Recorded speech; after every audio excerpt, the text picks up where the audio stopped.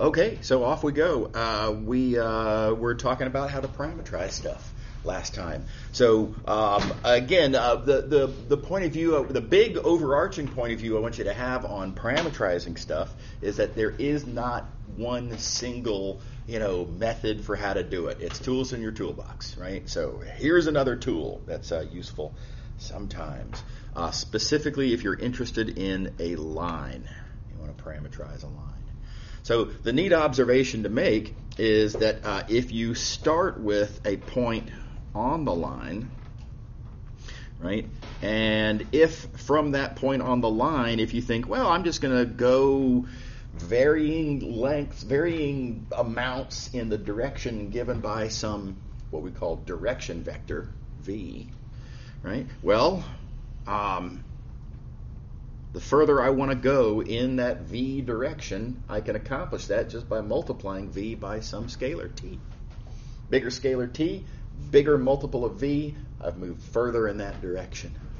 Right? And so you can kind of imagine that you can think about, where does that put me at various different times, and at t equals 0, I'm there, and at t equals 1, I'm going to be about, about there or so. And then at t equals 2, I'm about there or so. You can just literally see, I don't know why I'm in this small mode.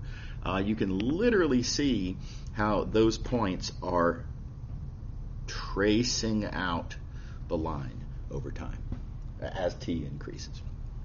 Okay, so I think that's a nice little point of view, and it gives us this very handy and convenient little formula for, again, when you're parameterizing a line, boom, this will do it. Right? All you need, again, is you need a point on the line to play the role that x naught is playing here, and then you need a vector parallel to the line. Let's see, how can I do this? Like that. To play the role that v is playing there.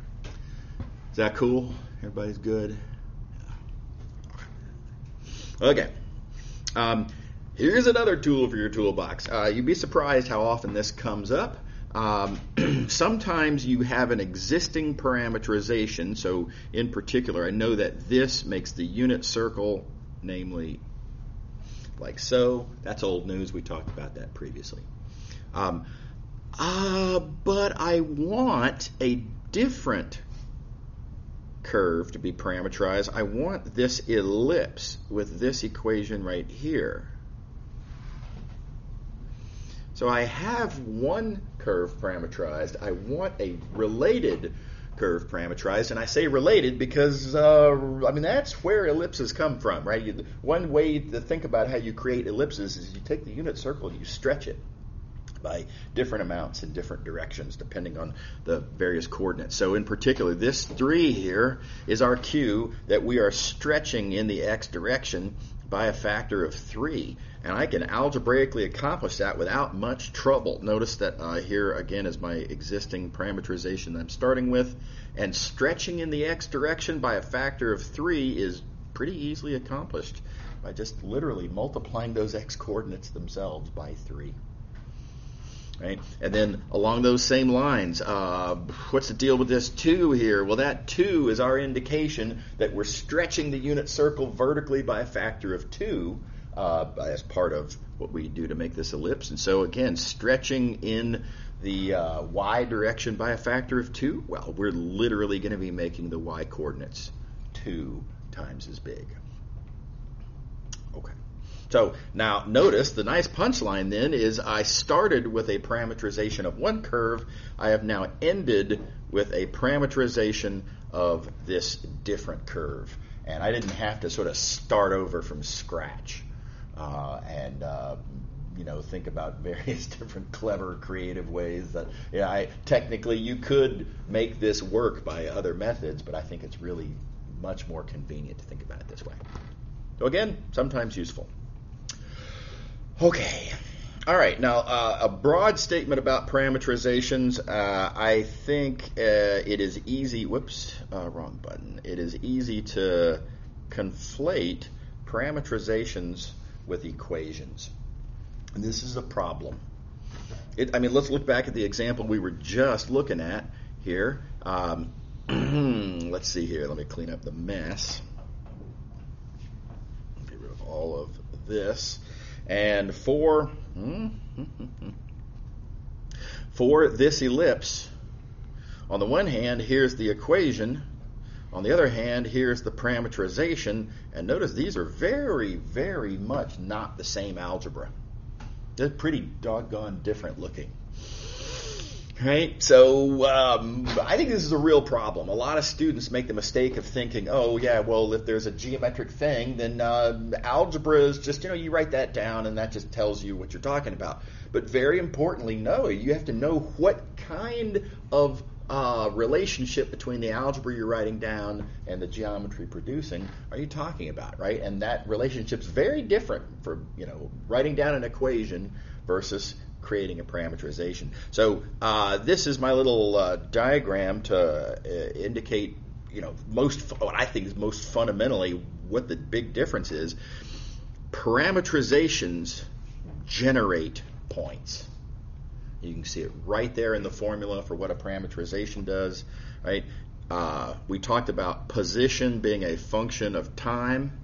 I'm going to just sort of phrase that a little bit differently as you give me some parameter to put in to a parameterization, and that parameterization generates as its outputs points on the curve.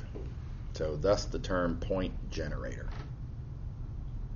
And very importantly, this is not what equations do, right? An equation of a curve is a totally different relationship. An equation does not generate points, right? This thing right here, that doesn't create points. It doesn't produce numbers x and y at all. What this does is it tests points. If you give me a point x comma y, I can plug in those values of x and y, and I can work out the left side, and I can see if the equation works. And then either it does, in which case I've got a point on my curve, or it doesn't, in which case, no, that point's not on the curve. Right? So, again, different relationship. You give me a point, you plug into the equation, and out comes either a yes or a no. Right? Okay. All right, so please make sure to be very clear in your mind that these are not the same thing, right? A parameterization is not just that's basically an equation. No, it's really very importantly not. With this in mind, this is one of my little pet peeve little things is a lot of people refer to a parameterization as parametric equations, and then they put the word right in there that we're trying to distinguish it from, right? To me, that's just, I don't see the motivation for that at all. It seems counterproductive to me.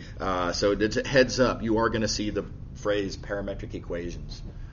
I always bristle a little bit for this reason. Okay, so here's a nice example where we can capitalize on understanding the distinction between these two constructions. Reasonable question here.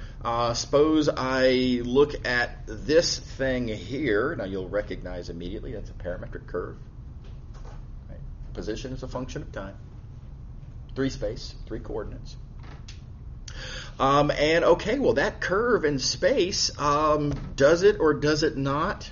And if so, where does it intersect with this plane for which I'm giving you an equation?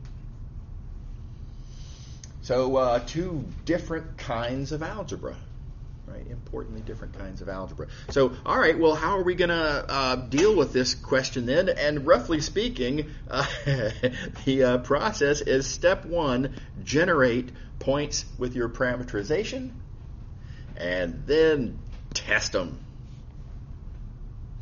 with your equation. And notice that's exactly what I've represented with this algebra here. The way you generate points with our parameterization, here's our parameterization, and that's what this is right there. Let me get rid of the blue for the moment.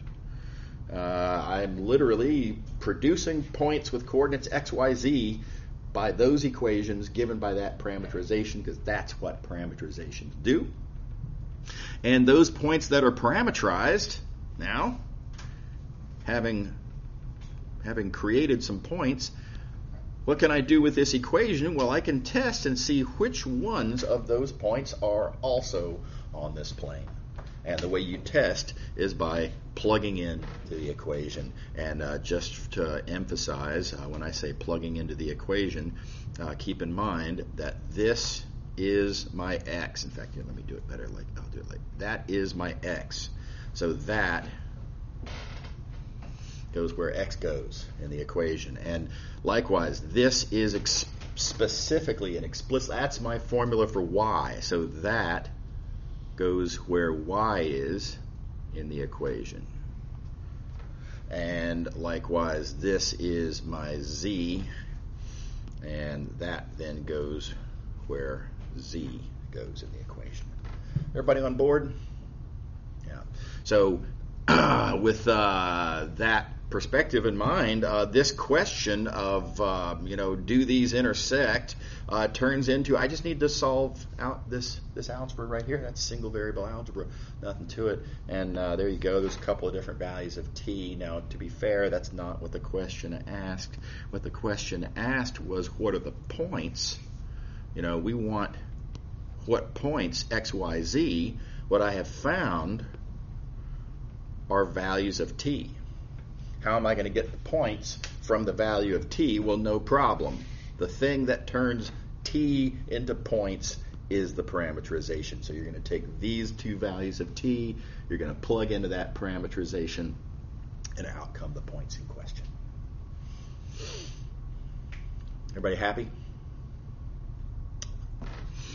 All right. So again, important distinction between, structurally, what purpose are these two algebraic constructions serving? And you have to understand that distinction of how they work to be able to make this question make sense. Yeah? So can the final answer just be represented by t equals plus or minus 1? No, because the question asks for points, and these are not points. Yeah, so this, if you were to write down just this, you'd be, as I like to make a silly sports metaphor, you're spiking the football on the 2-yard line. Yeah. So yeah. Now I know that I did that here, but I did it because I knew I was going to be in a classroom context, and I knew I'd be able to talk through that last little step. Yeah. Does that make sense?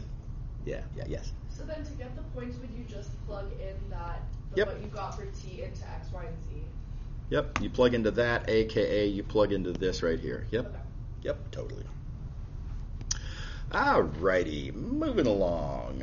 I'm calling this a reminder because I think in some sections of Math218 they do talk about this, but I'm aware that in other sections they don't. So I don't know if y'all have seen this before, but it might be a reminder.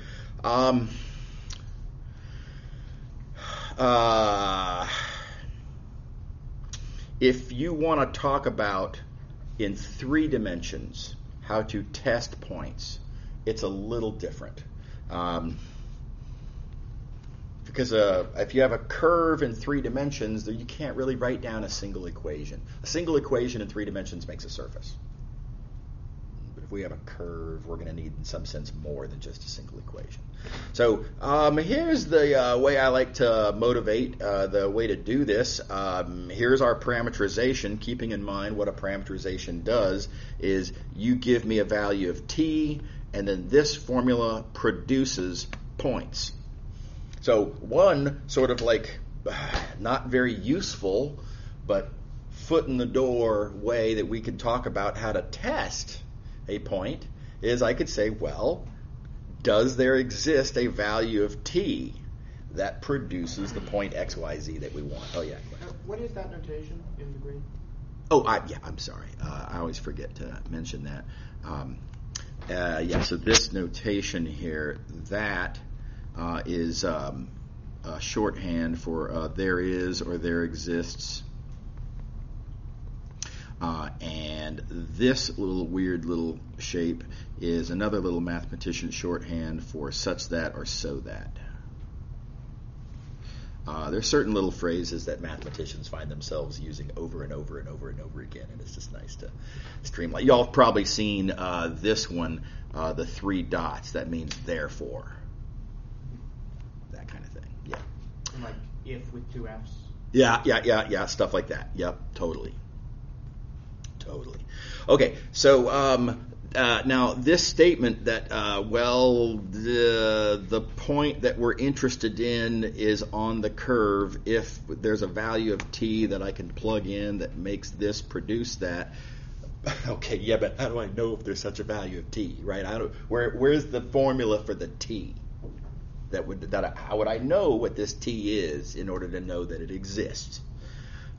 So the observation to make is that what I really need is to make this equation work, and that one vector equation is true if and only if its 3 coordinate equations work, and those 3 coordinate equations you can solve for t, and you get these 3 scalar equations. So another way to phrase our sort of foot in the door story is, I need to know, is there some value of t that makes these 3 green equations work? And it turns out, if you think about it, that's actually a much easier question. Is there a value of t that's equal to all 3 of these things? Well, that's only possible. There can only be a value of t that equals to all 3 of these things if, in fact, all 3 of these things are equal to each other. Right? I mean, is there a value of t that equals to 7 and 6 and 24? No, of course not. Those numbers are different. T can't be all different numbers, right? But is there a value of t that's equal to 3 and 3 and 3? Yes, there is. T could be 3. That's the number that's equal to 3, 3, and 3. Right? It's silly to say it, right? But that's really the point that we're making here. So this streamlines things very nicely. And if you want to know, is there a value of t, this can be answered very simply by, I need these 3 things to all equal to each other. And this is what we call the symmetric equations for a line in 3 dimensions. So neat fact, useful sometimes.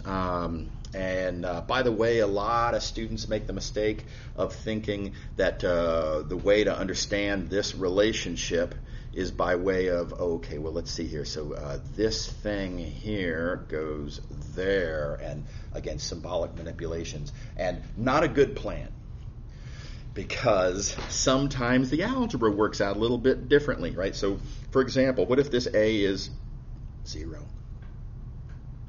Then you can't solve for that t, and you've got to sort of tweak this process a little bit, right?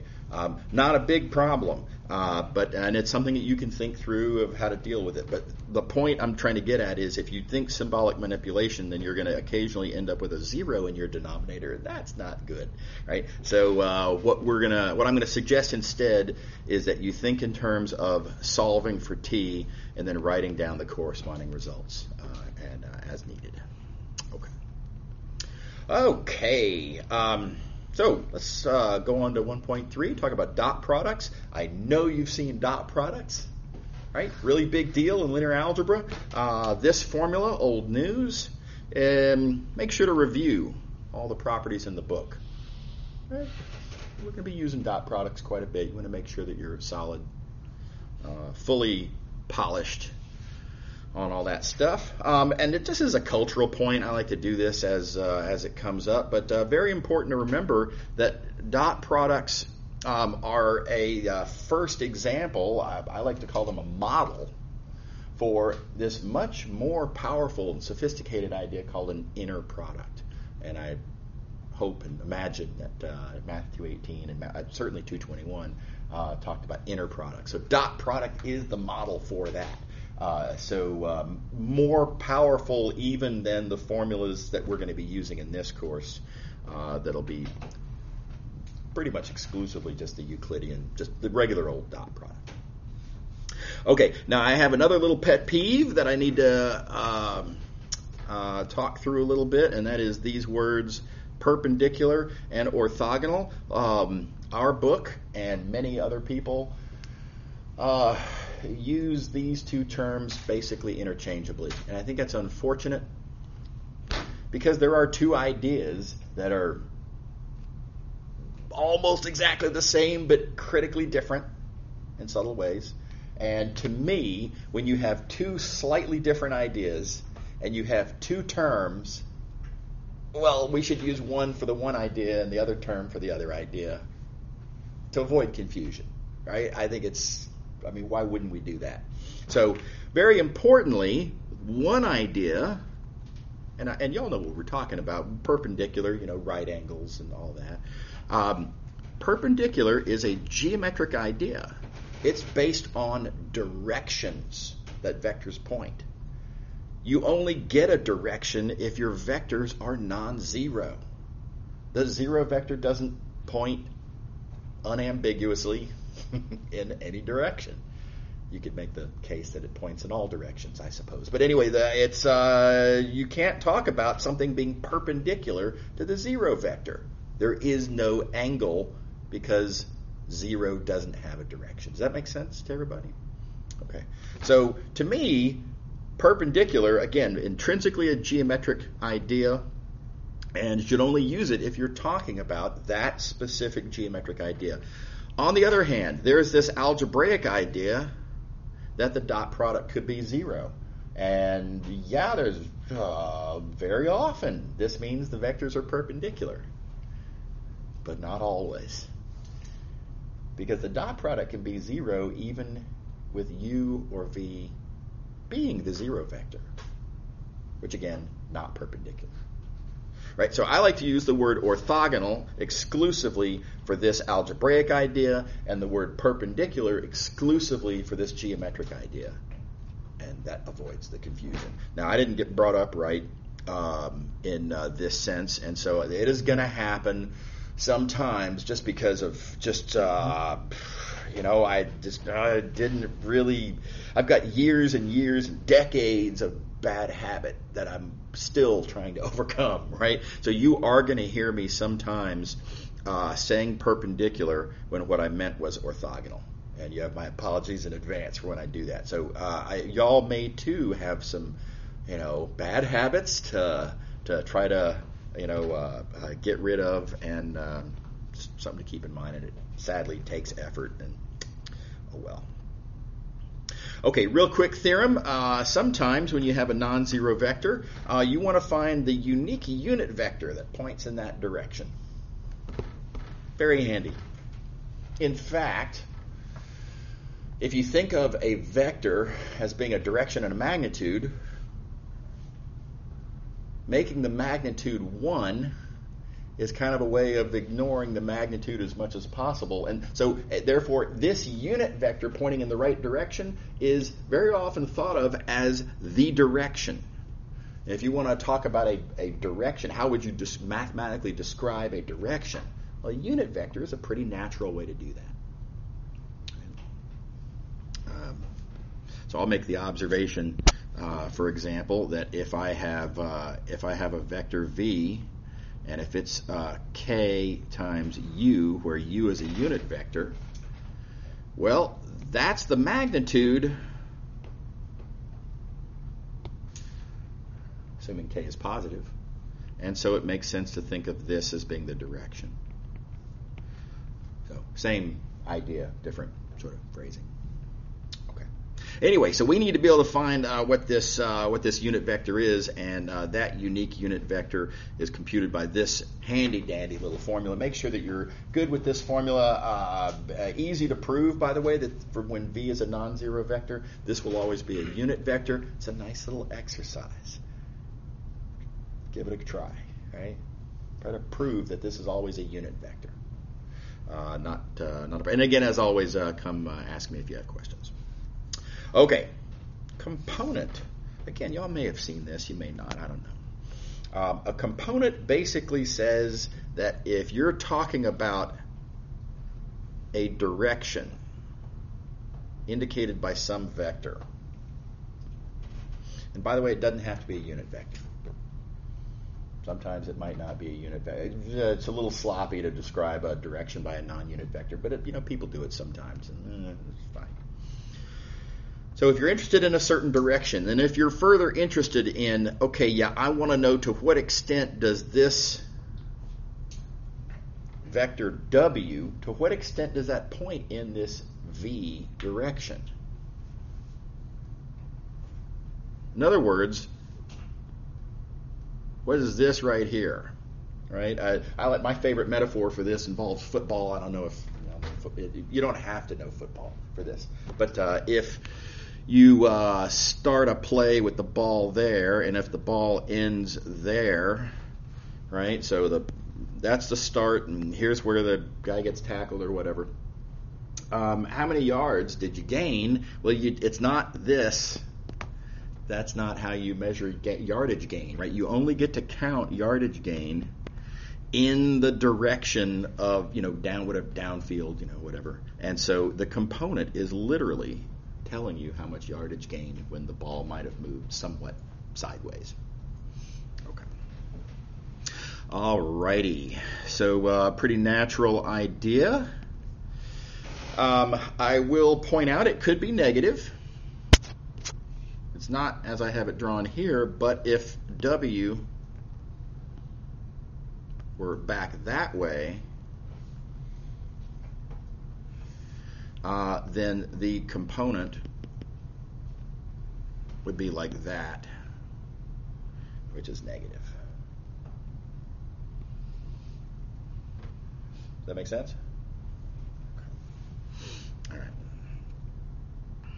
All right, so let's see here. Now I've got a huge mess. Let me clean up my mess. Okay. All right, so how do we compute components? This is just a little trig exercise. Y'all are experts at trig. I'm going to let y'all read through these details. But so again, notice we have here a right triangle. And when you have a right triangle, you can write down trig and you can solve. And here's your formula for how to compute the component that we were just talking about. So make sure you can fill in those blanks of the trig. Make sure as well that you memorize this formula. I'm probably going to stop saying that at some point, by the way. I do expect that you'll know all the formulas, right, from the class. Real quick observation about that. It's a lot of formulas. There's 200 and some odd pages of lecture notes that I use here, and it's a lot to know. But in terms of memorizing formulas, I'll point out that a great way to memorize formulas is to understand where they come from, right? And I am heavily reliant on that fact of understanding where formulas come from. And in my life, I don't believe I've ever memorized this formula, right? What I have very solidly got into my head is this picture, and I can do trig, and so I don't need to memorize the formula. I understand the picture, and I can rederive the formula as needed because trig's easy. So that's a really good way to memorize things, and I'll point out with that in mind that if you in fact understand where the formulas come from in this class, right? That's again, y'all heard me go on at length this course about ideas and understanding and reasoning, etc. If you understand the ideas of where things come from, it will dramatically reduce your memorization workload, because you don't need to memorize stuff that you can just see. Does that make sense? So I strongly encourage you in that direction. Okay, here's another really important idea related to this. If you look at this formula for component, check it out. This right here is our unit vector. So you can rewrite then this formula as that. These are the same formula morally. I'm just sort of, reconceiving of the vector defining the direction in terms of, well, let's just think in terms of the unit vector. And I find this even better. And if nothing else, this formula down here has this advantage that it rolls off the tongue really nicely. Components are dot products with unit vectors. I think that's just very pithy, right? Very convenient to remember. Components are dot products with unit vectors. Super easy to recall. All right. Okay, now there's a related idea called projections. A lot of people conflate projections and components. It's important that you don't conflate them as being the same thing. The big difference, now you're going to notice right off the bat that, we have a V and then we have a W and then we make this triangle and we're interested kind of in this right here. And that's really what's going on in this picture as well. We've got a V, we've got a W, that makes this triangle, and we're interested in this thing right here. It looks at a quick glance to be the exact same idea. There's a critical distinction, though. The critical distinction is that the component is a scalar. I hesitate to call this a distance because technically it can be negative, and technically the word distance means positive. And this is awkward, right? But coordinates and distances are very closely related things, but they're not quite the same because coordinates definitely can be negative, distances definitely can't. Right? So anyway, importantly, component is a scalar. It is not a vector. It's just a number. The projection is a vector. The projection is the vector itself that is that side of the triangle. Right? Now, it's easy to relate the projection to the component by just kind of thinking through, all right, well, how do I describe this vector, this thing called the projection? Well, look, I know the direction that it points. The direction that it points is the direction that V pointed. We describe directions by unit vectors, so U is going to be our direction. Okay, fine. Now, what's the scalar factor, right? So by what factor do I want to multiply that unit vector? Well, that's literally the component from the previous page. Right? And so that gives us this really nice way of thinking about projections. It's just component times unit vector. To it. And of course, we have handy formulas for how to think about component. For example, component is dot product with a unit vector. So, boom. And of course, U is something we've already written down. So there you go. There's the relationship between projections and components. For whatever it's worth, I think this is the slightly more important formula to remember because, again, this is a formula that indicates a relationship between ideas. Y'all are going to get sick and tired of hearing me say that, but again, it's really central and critical to what this course is about. We see here a relationship between two related but distinct ideas. My second favorite way to think about projections is this formula because, anyway, it's a formula. It's computationally convenient. But you really have to kind of root through to see what's going on. You have to kind of think to yourself, oh, yeah, and the reason I care about this is because it's a component. So there's that. Now, there's a third way to think about this that the book presents. And there's no deep water here. The book just makes the observation that U is something we have a formula for on the previous page. And plugging that in, you get this third formula for projection. And this third formula for projection does have something nice about it. Oh, gosh. Let's see here. You know what? I need to do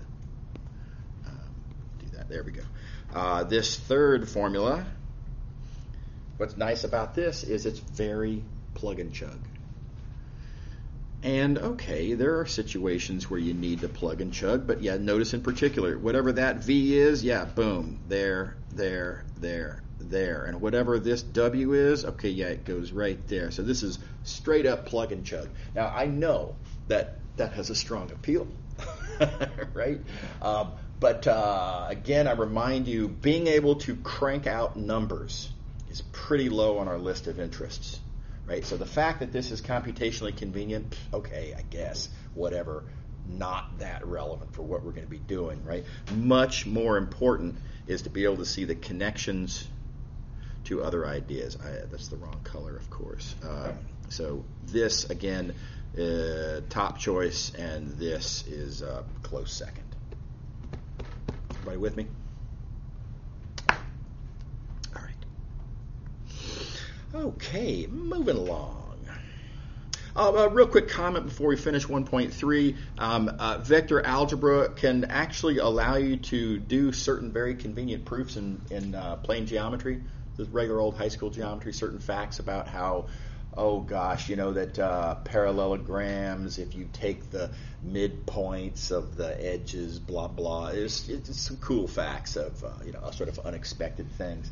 And using vectors to describe the edges and vector algebra to describe how it always comes around back to the same point allows you to get an algebraic foot in the door, and very conveniently you can prove some neat facts about geometry. So the book has a couple of examples in it, right? And I think it's a pretty straight read.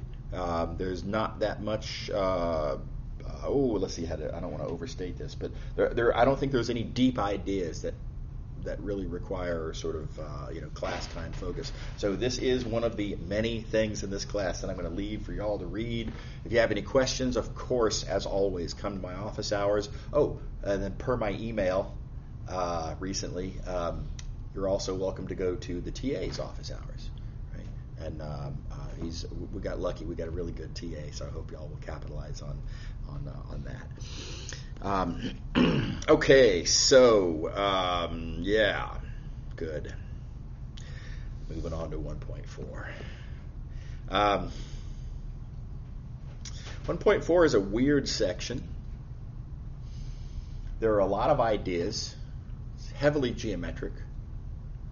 And these ideas that we're going to be talking about, they connect in many different ways. So very often, when you're doing math, very often, you have an idea and an idea and an idea and an idea and an idea, and the connections are, pretty much like this. And so it's uncontroversial how to present this topic. You start with that, and then you talk about you can conclude that, and then you go through and you show how to conclude that. You just go in order, and it makes perfect sense. What we're looking at here in section 1.4 is really, I would better represent it as these are the ideas, and the connections between them are sort of like this. I don't know, maybe something like that. So what order do you present these ideas? And different people have different ideas about what the most natural way to do it is. I, for example, might want to do that. That wouldn't be unreasonable. Covers all the ideas. Or misses some of the connections. I guess I kind of missed that part right there. Another perfectly reasonable path through these ideas would be to start here and then go, like that. Totally different presentation. We were talking about all the same ideas, right? So there's a slight awkwardness of how this section works. The book has some perfectly reasonable choices along these lines. I like to do it differently. And so y'all are going to, it's a pro-con thing. I mean, what I'm going to do is not straight out of the book. So, there's like the slight downside to that, but the upside is you get options. You can see various different ways to connect all these ideas. I think mine is the most geometrically helpful.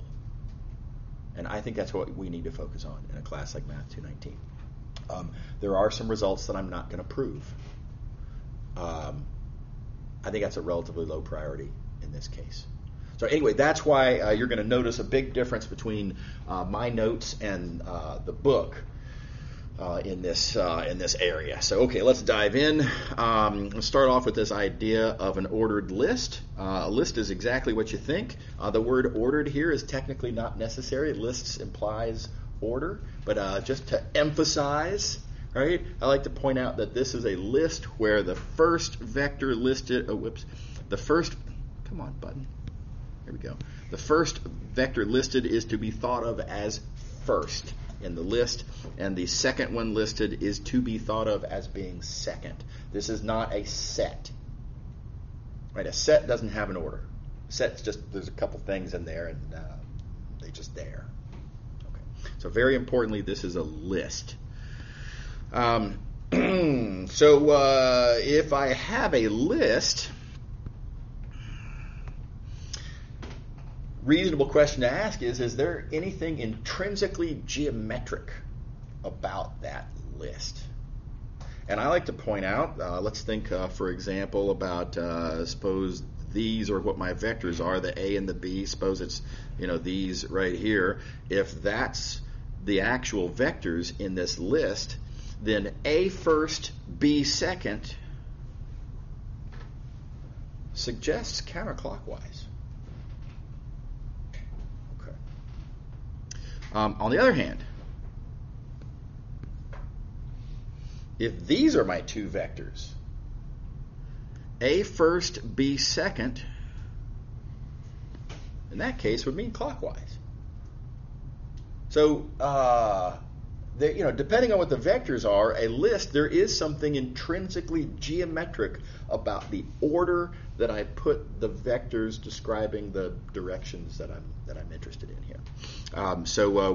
We use the term clockwise and counterclockwise to describe the list, depending on whichever of these, geometrically, whichever one is the actual case.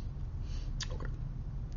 Right. Now, sometimes it's neither. Again, if you look at this story right here,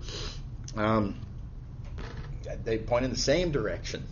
There is no clockwise or counterclockwise. Another version of this, what if the A vector was the zero vector? Well, then again, there is no clockwise or counterclockwise. There's various different weird, anomalous, special cases that don't fall into either of the previous two categories. As it turns out, all of those cases are linearly dependent. Again, big term, I'm sure y'all recall from Math219 or 221.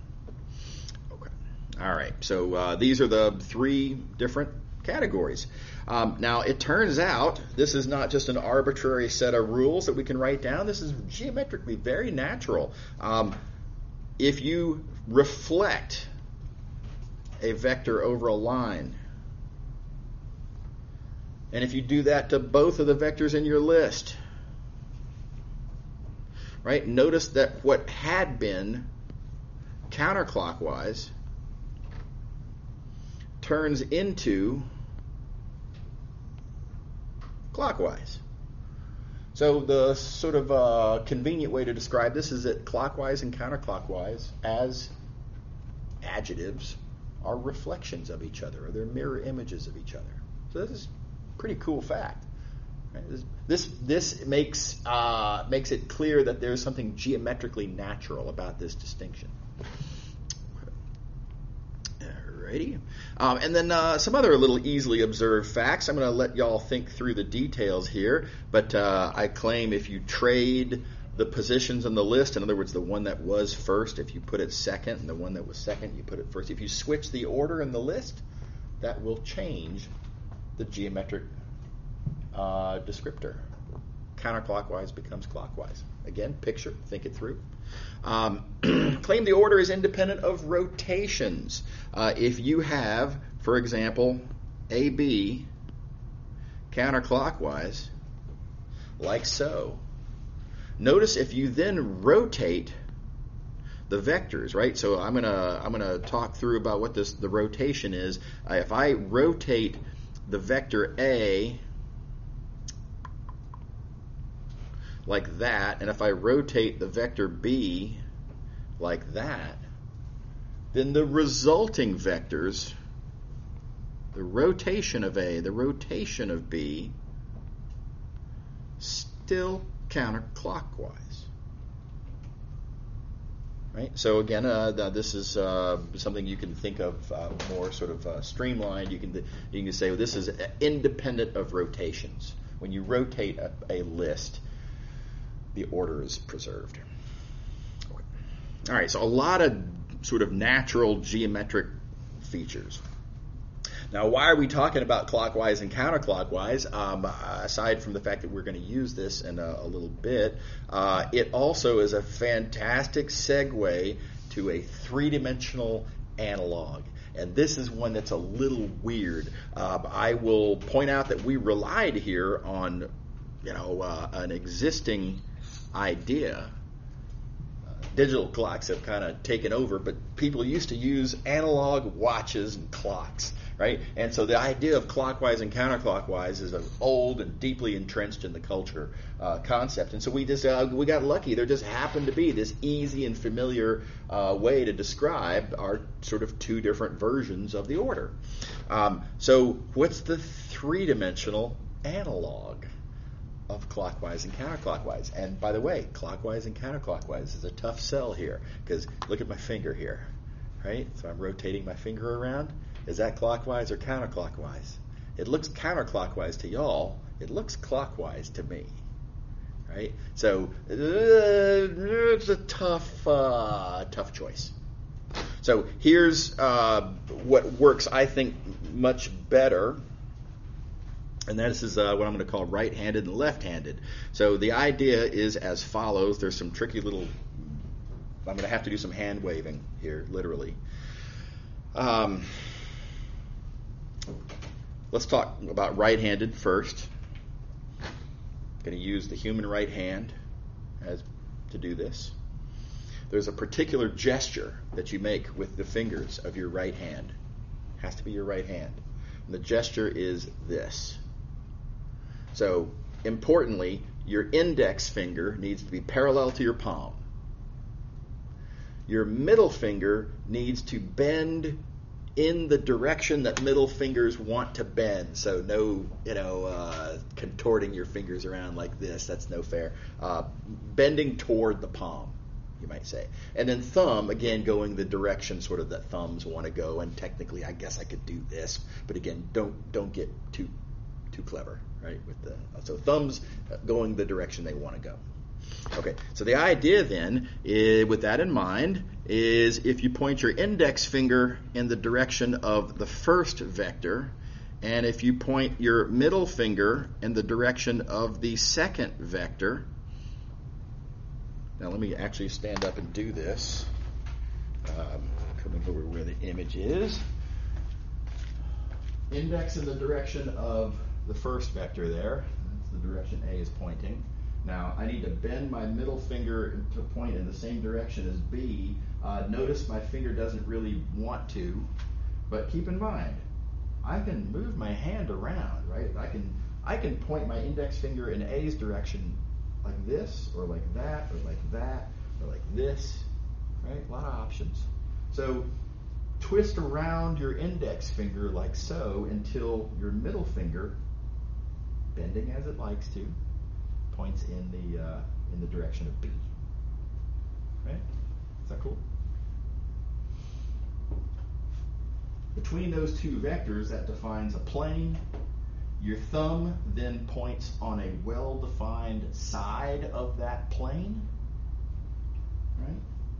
And if your third vector is on the same side of the plane as your thumb, then we call that a right-handed list. So that's how we do that. And then there is the left-handed idea, which is pretty much exactly what you think it is. Just use your left hand instead. So index finger in the direction of the first vector, middle finger in the direction of the second vector, etc. And then just for visual, dramatic purposes, notice A, B, C. Right? C is on the same side as my thumb of my left hand. Now, some students might be inclined to say, well, yeah, but you could have done this with your right hand. And I say, no, you can't. Let's try it. Right? Index finger in the direction of the first vector A. Now look at B. B is going back that way, so check it out. I'm going to have to twist my hand around my index finger so that B, my middle finger, can go in the direction of B. And then notice now my thumb pointing downward. It's pointing below the plane. C is pointing above that plane. I can't do that with my right hand. Is that cool? So, as it turns out, also a fairly convenient thing that we all have experience with, right hand and a left hand, right? So it's kind of the three-dimensional analog of clockwise, counterclockwise. And again, there's various different cases that are sort of neither, right? So this little scenario here, I have three vectors all parallel to the same plane, and that's neither right-handed nor left-handed. And there's various other versions of this. One of the vectors could be the zero vector. Two of the vectors could be parallel. More than one of the vectors could be the zero vector. Various different things that don't fit, all of which linearly dependent. So again, it works out really analogously. There's sort of two cases that are most of the time one or the other, and then all the remainders are linearly dependent. So highly analogous, and those analogies continue. Right-handed and left-handed are mirror images of each other. Easy to see, right? No problem. Let's see here. When you trade two vectors, right? I switch the order of the A and the B in the list, and that turns right-handed into left-handed. Now, again, this is that's a nice exercise to think through for yourself. But look at that trio of vectors there, and persuade yourself that ABC is right-handed, BAC is left-handed.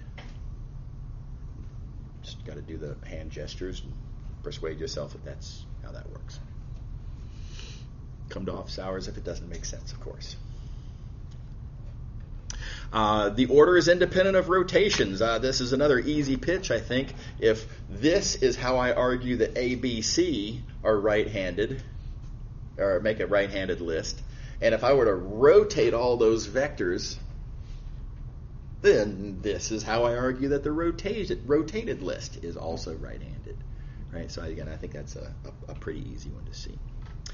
There is an additional cool fact that once we get into three dimensions, there's a little bit more room to move, a little bit more opportunities for cool things to happen. And so let's talk about cycling. The idea of cycling is that the one that was third becomes second, the one that was second becomes first, and the one that was first kind of falls off, and then we'll put it back around over and make it third. Right, so if you cycle the vectors in a list, that preserves the order. So right hand stays right hand.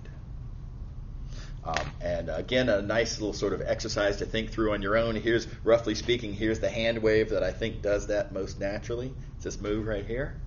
All right, you see what I'm doing with my right hand. All right. And if this is, let's see here, if this is ABC, then this is BCA. Right? Yes? Do the vectors have to be perpendicular to each other? No, they don't have to be perpendicular at all. So yeah, good question.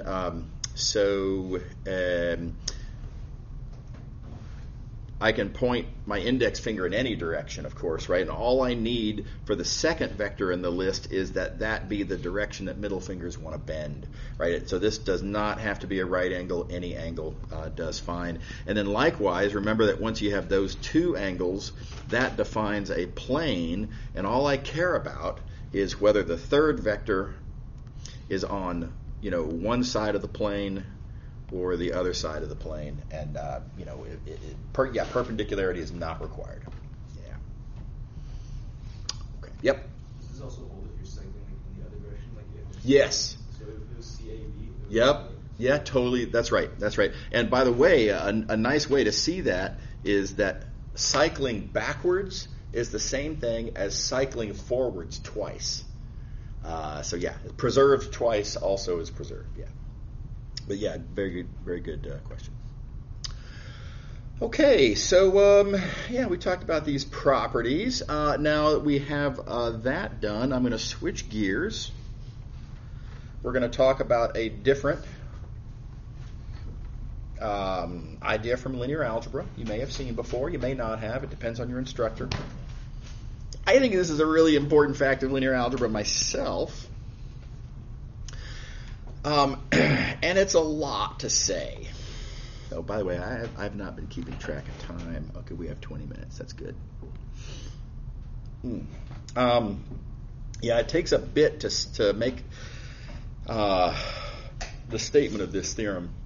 So bear with me as I have to construct a bunch of stuff. And once I construct various objects, then there are certain results that we'll have about them. We start with a list. By the way, we're going to start off just in 2 dimensions. We'll talk about the 3-dimensional version in a minute. So 2 dimensions only. If you have a list of 2 vectors in 2 dimensions, you can use that to make a matrix.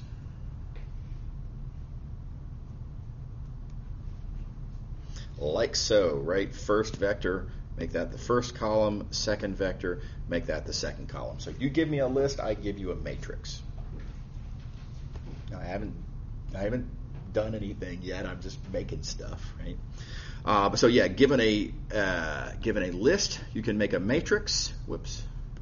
Given a list, you can make a matrix. Given a matrix, of course, you can make a linear transformation. We talked about this last time. This construction right here for any matrix gives you a linear transformation. Reminder, that's an old linear algebra fact. And now here's another cool fact. If you have a linear transformation on the plane, you can talk about what happens when you plug in the unit square. And what comes out when you apply a linear transformation to the unit square is a parallelogram. And that's another nice little exercise in linear algebra, something to think through. You want to make sure you can persuade yourself that this image is a parallelogram.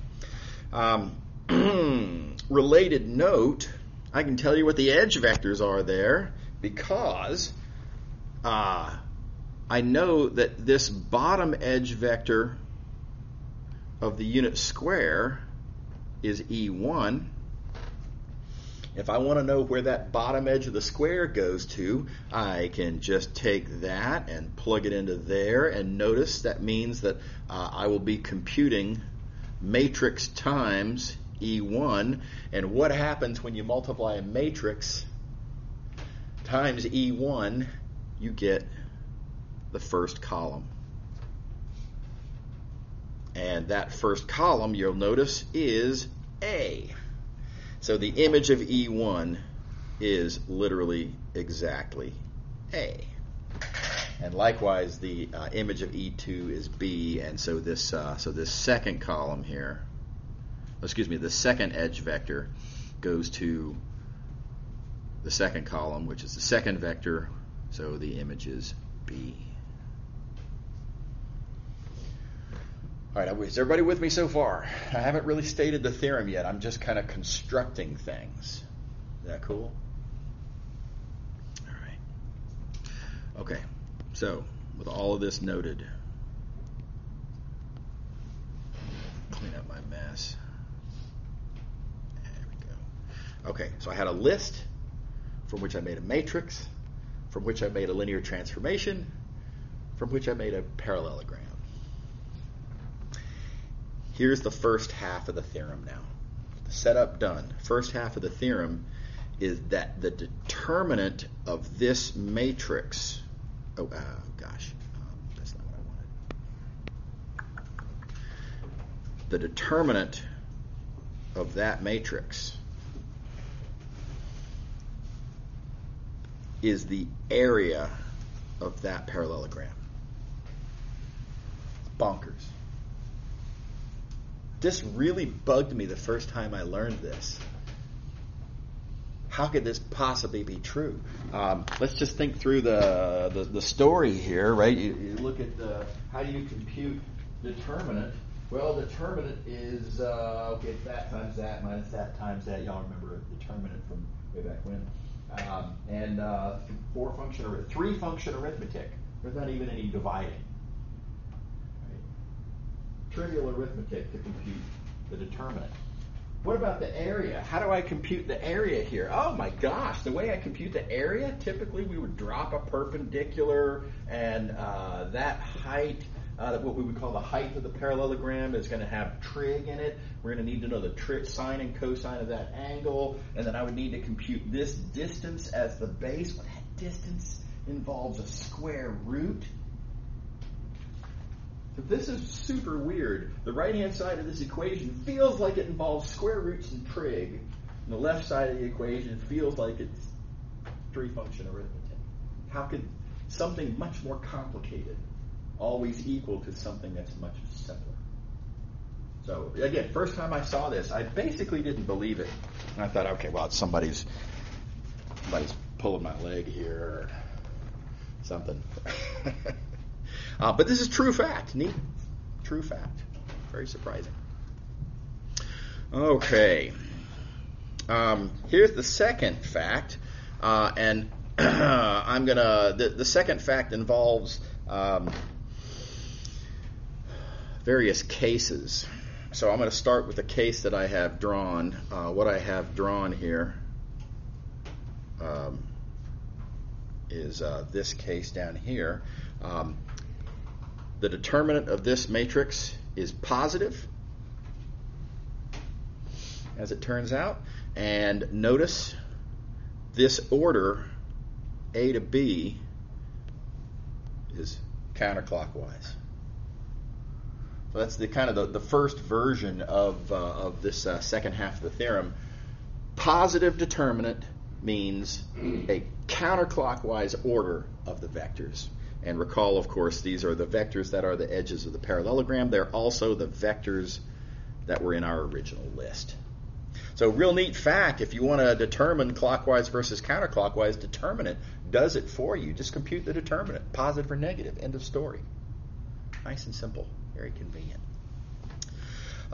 So now here's another way to think about this. And again, looking at this picture, I claim that this linear transformation, because of the fact that the right-hand side there is counterclockwise, that linear transformation, I claim, doesn't involve any flipping upside down. Nothing got flipped. Nothing got reflected.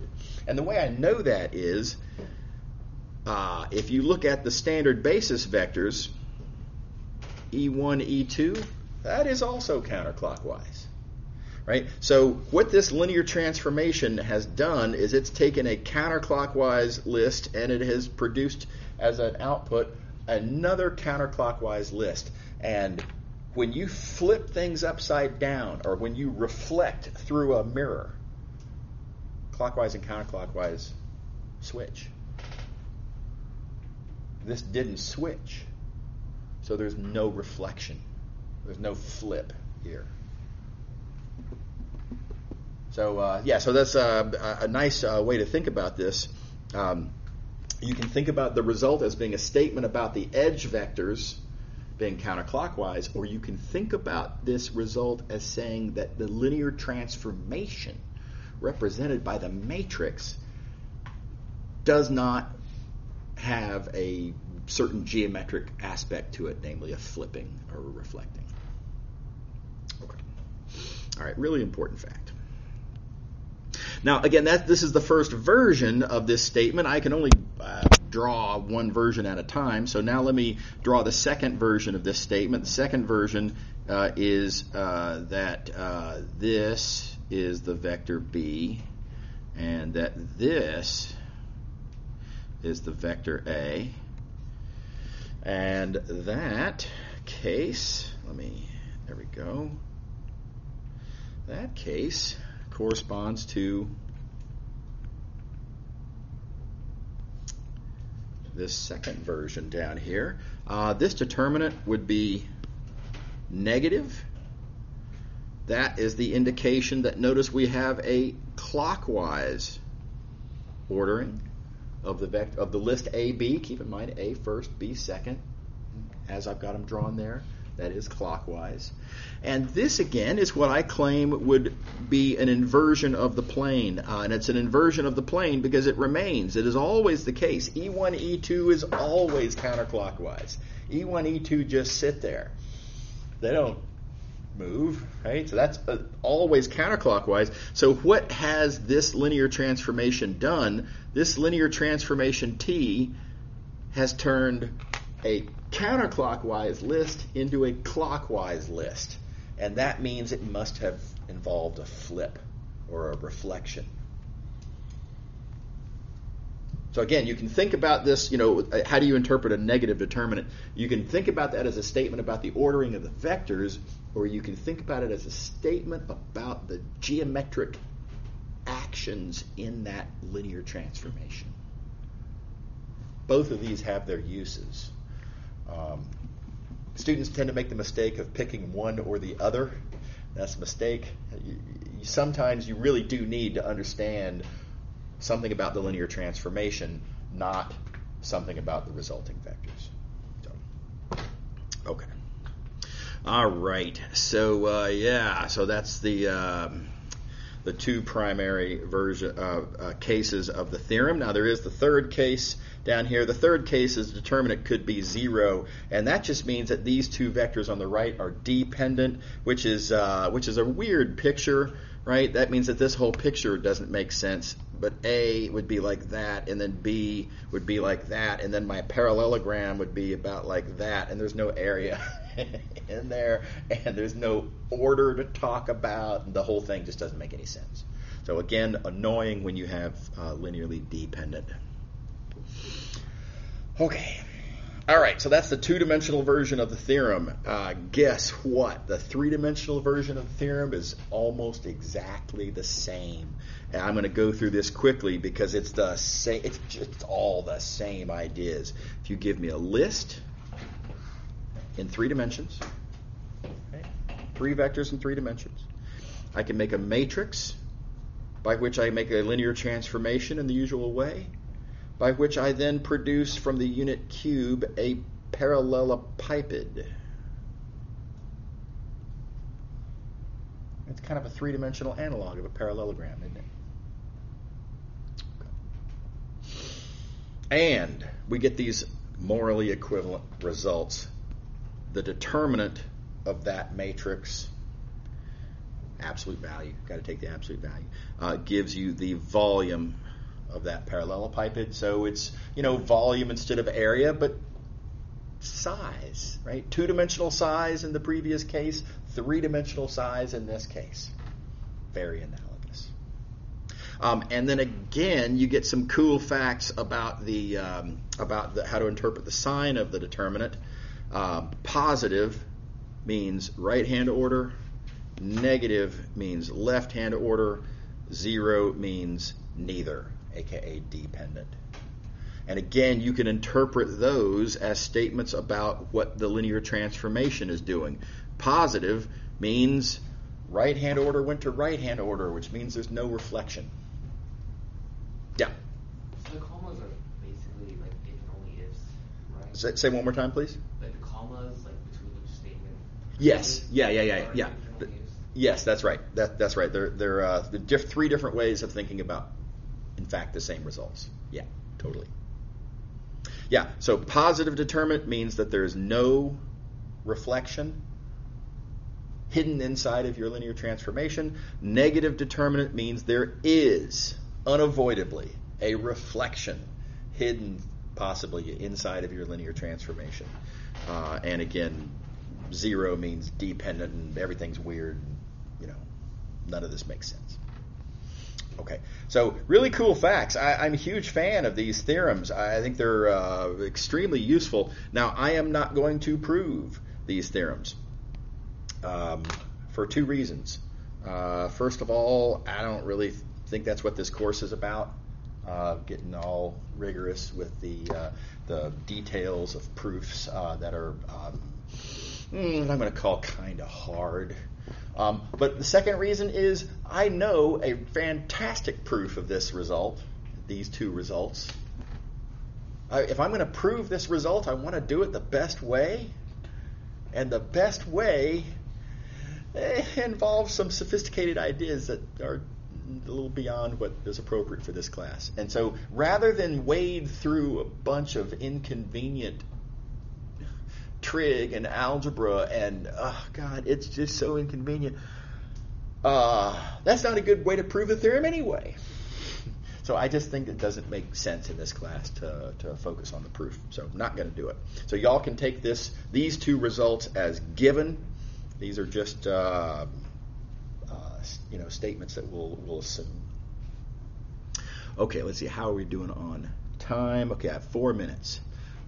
Cool. So, okay. Again, a little bit different from what the book does. Y'all can read the book if you like. By the way, I encourage y'all to read through the book's presentation on this.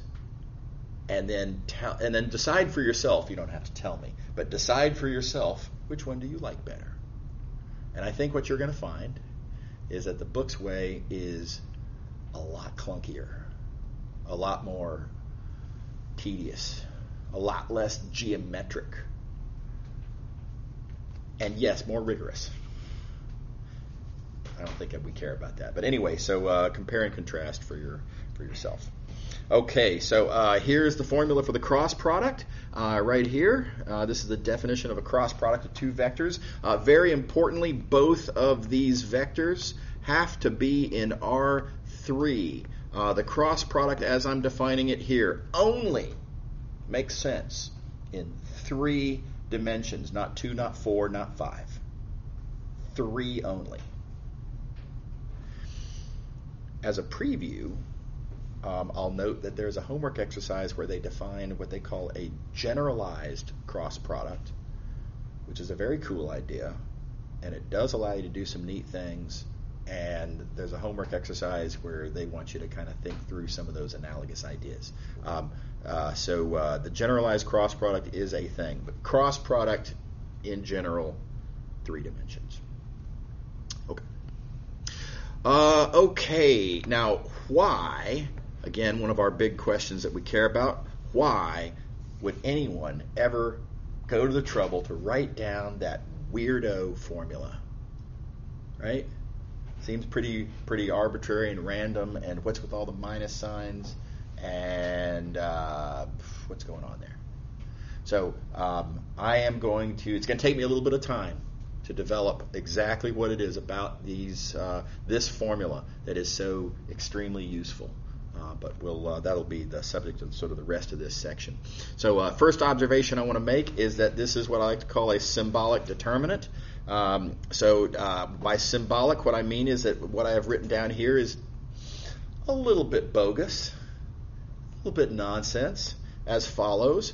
What do you do with determinant? Well, in a determinant, you put in a matrix. Fine. So is this a matrix?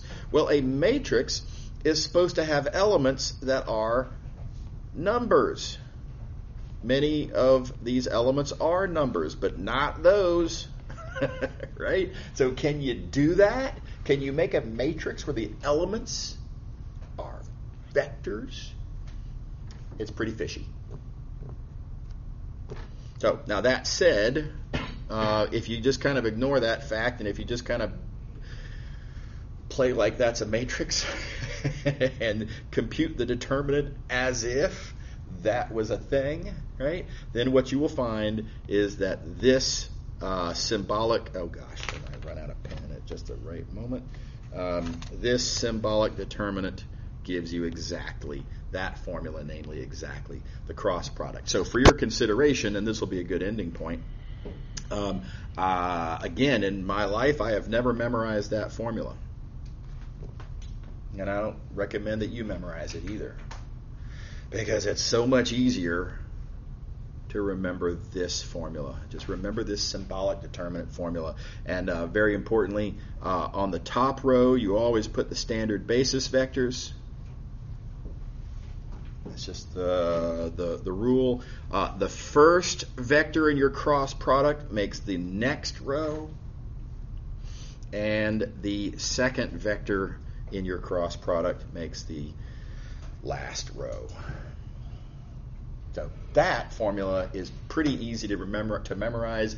Y'all have already done the difficult task of memorizing some weird plus and minus rules involving determinant, and that perfectly keeps track of the sort of weird pluses and minuses, various minus signs that are involved there. So this avoids duplicating effort.